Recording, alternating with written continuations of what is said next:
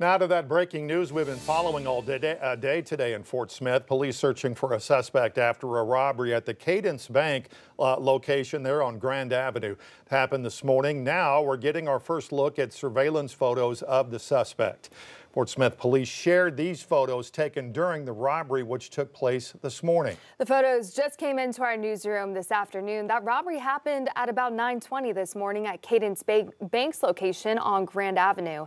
And the suspect fled the scene by the time police arrived just minutes later. Investigators also confirmed that the suspect got away with an undetermined amount of money. They say they're asking for your help.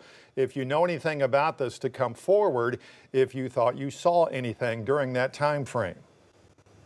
From the best we can tell from the images that we're releasing at this time, it's an individual of around 5'4" to 5'5" in height. We're definitely needing help from the public to reach out to us with any tips that you might have, anything you might have seen during that time frame or before it or after it in that area of 3100 Block Grand.